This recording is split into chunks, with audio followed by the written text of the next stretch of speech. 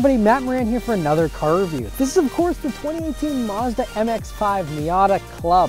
Huge thanks to Mazda for providing me with this very cool little Miata to review for you guys today.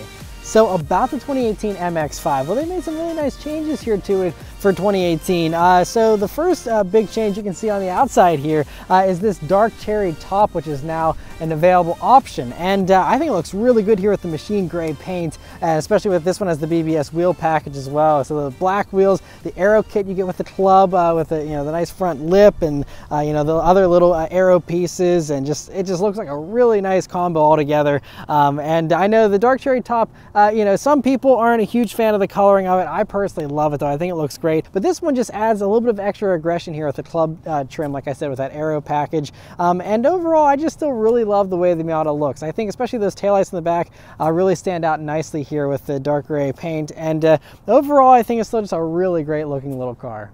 As for the interior of the 2018 Mazda MX-5 here, well, obviously it's a small car, so not a ton of space, but it's actually a really nice place to be.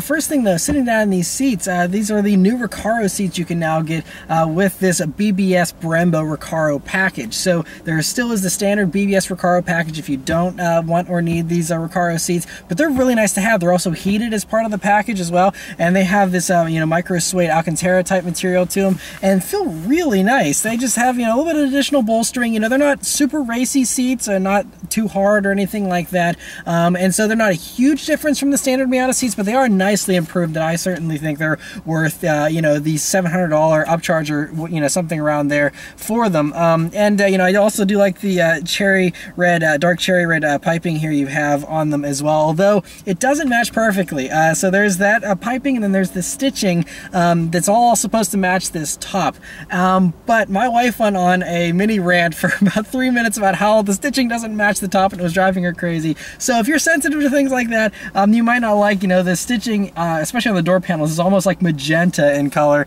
as opposed to the darker cherry type look. But anyway, moving on here, like I said, really great seats. Next, the steering wheel in the Miata, which is really a really wonderful unit. Very similar to a lot of the other Mazda models, but that's okay because it's a wonderful wheel. Just a nice thin wheel, not too thick, not trying to be beefy or anything. It's a stark contrast from the wheel in the 124 Abarth, which is the sibling to this vehicle. This is a lot thinner, and I don't think you need all that extra heft, especially not in a small little car like this. You have a few basic buttons on it, some real metal trim, which feels really great. You have more of that stitching that is a nice contrast color there, but just a really nice 9-3 grip, just a really great steering wheel to use. Next are the gauges here in the MX-5, which are simple and wonderful, very similar once again to some other Mazda products, but that's a wonderful thing because they're all great. Front and center you have a large tachometer there, which looks great. It also has a little gear indicator there in the bottom right corner of it, and then you just have an analog speedometer, and then you have some very old school looking digital readouts there on the left, not color or anything like that, but hey, it gets the job done. You don't need it to be overly fancy. That just adds cost. Coming over to the center of the dashboard here, it's again refreshingly simple. Another new update here for 2018 though is all models get this 7-inch infotainment screen as standard. It used to be standard on the Club and Grand Touring models, but not the Sport base model, but now even the base model gets this new screen, and it's still good. It's the same screen you've had in the past couple of years, and it's okay. Mazda's infotainment system doesn't have Apple CarPlay and Android Auto, which is a sore exclusion, especially here for, by 2018 model year cars. A lot of the manufacturers have adopted that. Mazda still has not, unfortunately. Otherwise, it's just a basic screen. All it does is, your Bluetooth for audio and for phone. You have, all the different audio sources outside of, any kind of CarPlay or Android Auto thing, but it still has, you have integrated Pandora radio, as well as Sirius XM. It's HD radio for FM, of course, and then, also you have Bluetooth audio streaming and USB sources, and still a CD player as well, which you'll see behind your right shoulder there.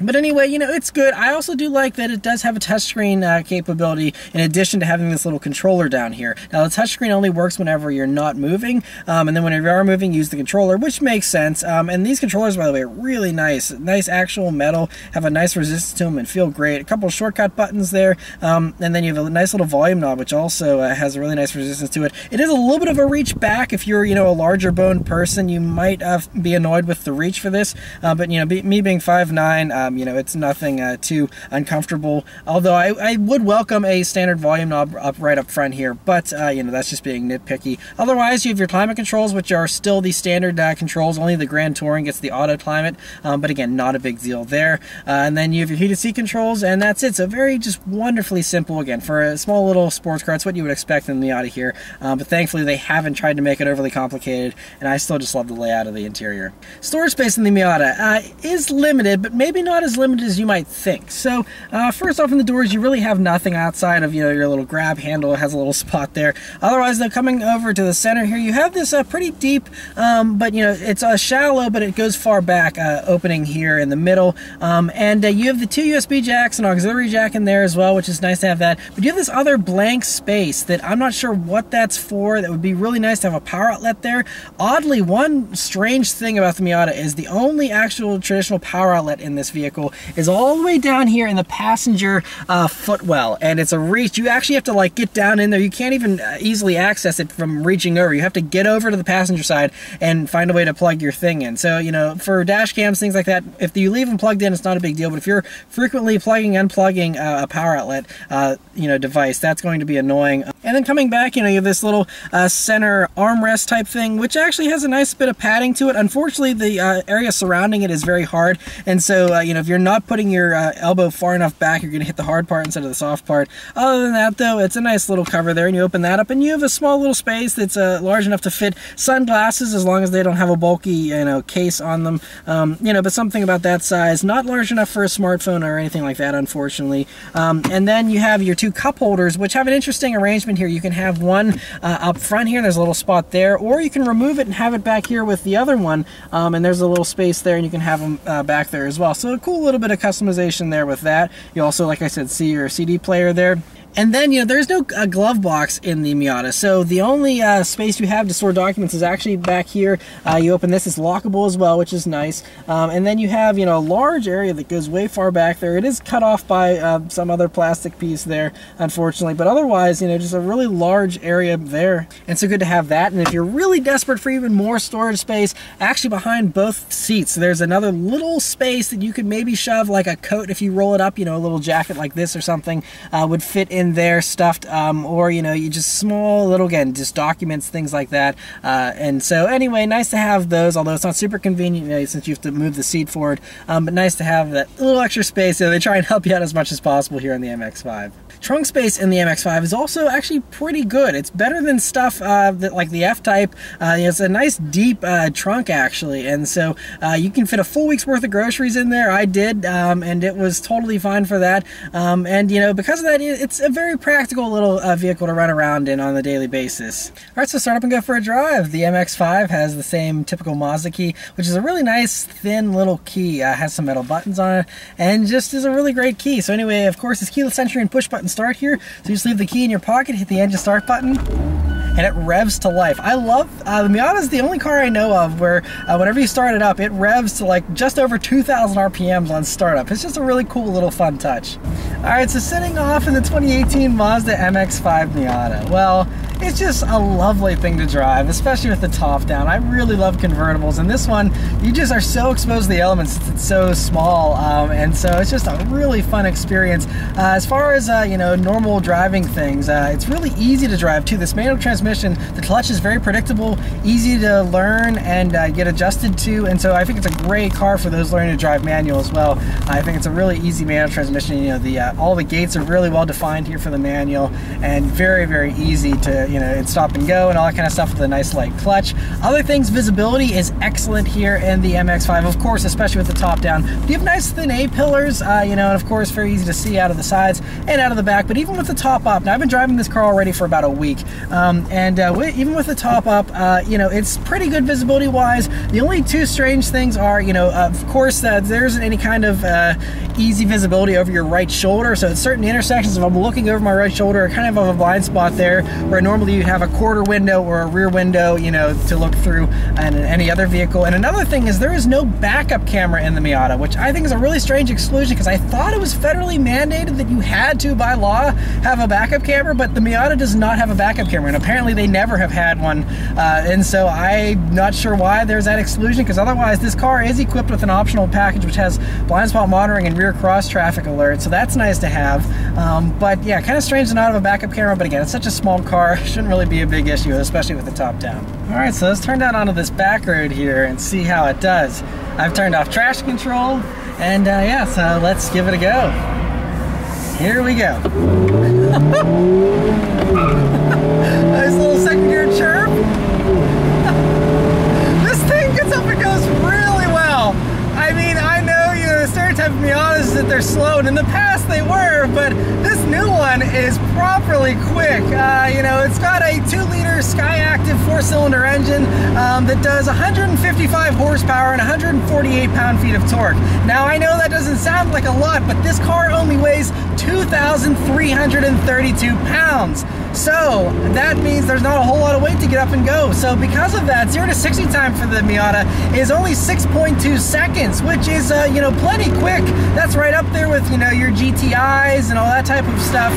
Might even be a little quicker than some of those. So I mean, it's really good. I mean, that's even faster than the 124 Abarth, which has more power, you know, the sibling to this vehicle. But it's just the way this Skyactiv motor is so torquey, and I know the numbers just lie and lie with these Mazdas because they feel so much quicker than the numbers suggest. And I think the gearing really is, you know, pretty nice and short as well, so that, you know, it's really punchy. Throttle response is really great, so the second you get into the gas, you just get a nice little jolt. And yeah, it's just, it really has a fun experience that's just a absolute blast, and also has a nice little growl to it as well that I really like. I mean, it's not crazy or anything, and of course you can go to the aftermarket if you want something louder, but I think it's actually got a really nice little tone to it. One thing I will say though is even with the top up, it is a little bit noisy. You know, you certainly get a lot of road noise, and even through that top, it seems like it's pretty thin, just the way that everything gets through it sound-wise. But it's okay. This car is about experiencing the elements, and you really get to take everything in. You're not isolated from anything. And so, yeah, sure, if it's your daily driver, maybe, you know, if you really want a whisper quiet ride, this might not be the best. But I think, you know, for those that are going for a Miata, they're going for fun, and I think this certainly just gives you the full experience, you know, and I love the elemental feel of it. The only thing about the Miata I will say is I wish it had a slightly higher redline. Now, it is better than the Abarth 124. That's, I think, 300 RPM less. This say is 6,800 for the redline, but I just wish it would go to 7 or a little over. But anyway, we're coming up onto some corners here. Let's see how it handles. So it handles pretty good, but the weird thing is these tires, these Bridgestone tires, they're only 205 wide, and they don't have a lot of grip. That's the only thing I'm noticing is the chassis is more than capable of, you know, just slinging you around these little corners, but I just feel like there's a lack of grip.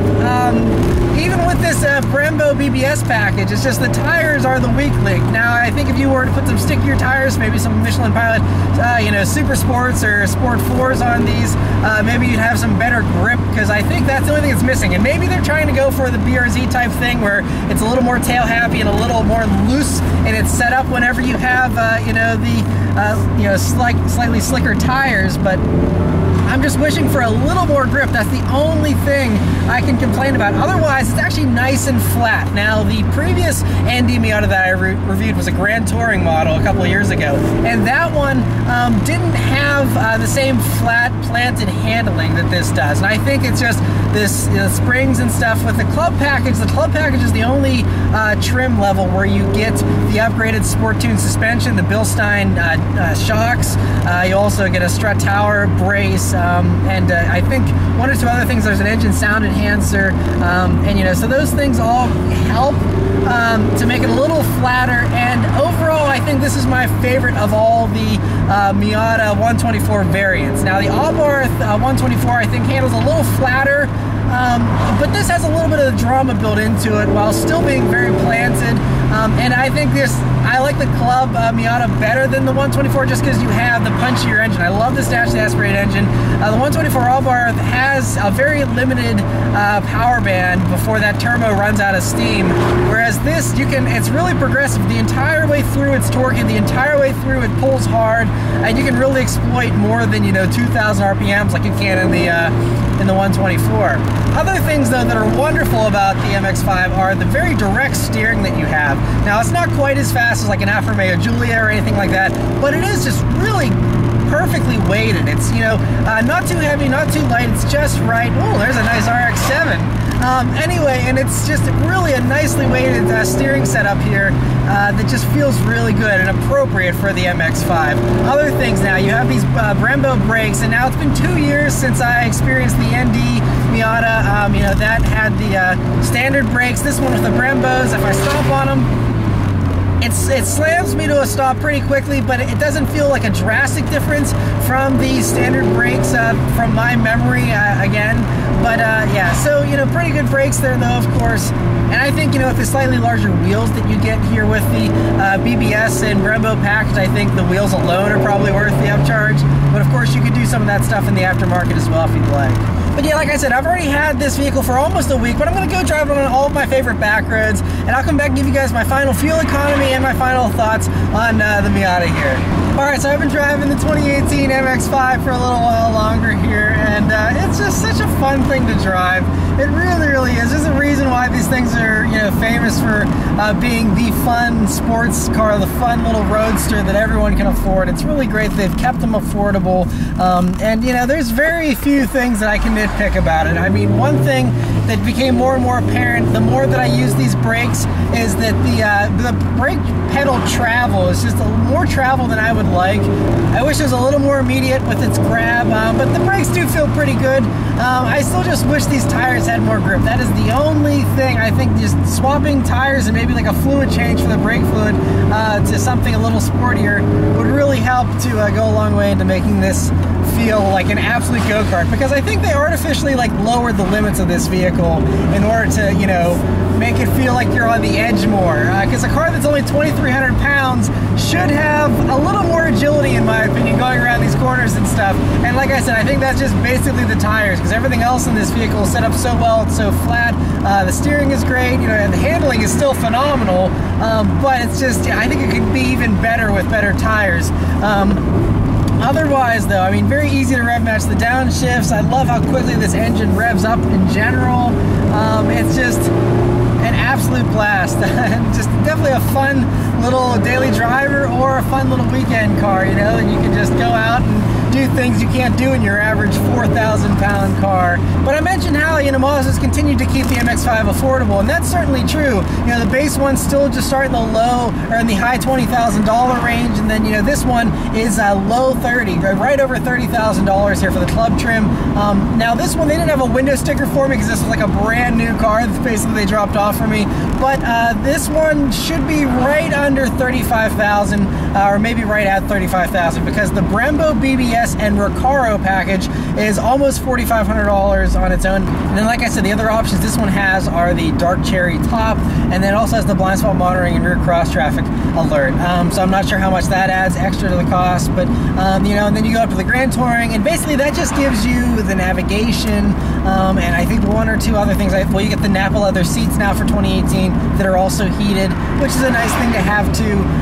But honestly, I think this club model is the sweet spot, because you still get also the Bose stereo, which is something I'll briefly mention. I mean, this vehicle obviously is very noisy, and the stereo still isn't very powerful, even with these Bose speakers. And there's even speakers within the headrest, which is kind of cool, because when you're having a phone conversation, a Bluetooth audio, thing, it'll actually just play it only through the headrest speakers, which is kind of cool. It's almost like you have the phone up to your ear, which is something I've never experienced before in a car. And so that's kind of cool. But all those things combined, all those speakers are still not as strong as I would like, and I gotta crank this stereo up to well over halfway in order to get some decent sound out of it at any kind of reasonable speed.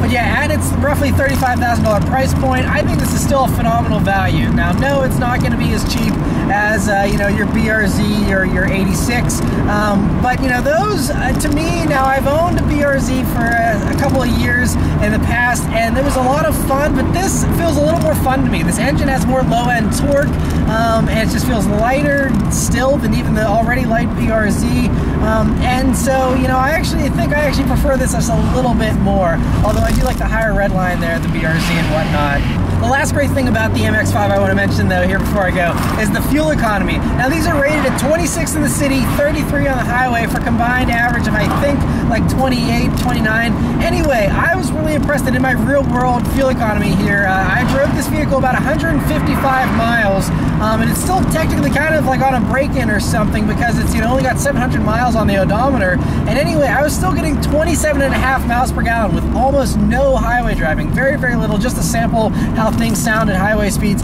and that's it. Otherwise, it's been straight city, backroads, carving kind of driving. 27.5 mpg. Very rarely does a car do better than its city rating in my driving whenever I have press vehicles. So for this to beat it, even with how much I've been driving it hard, is really impressive.